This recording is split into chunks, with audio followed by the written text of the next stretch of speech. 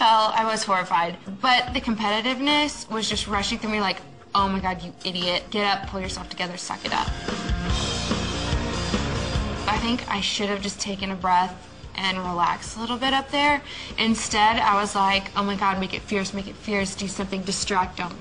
So I think I did that in my face.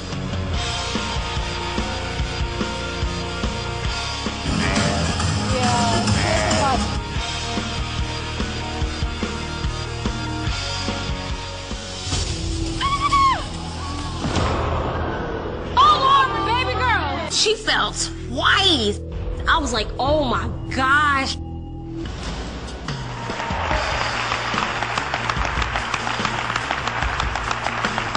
She got hit. Oh, she got hit off the runway. You're okay.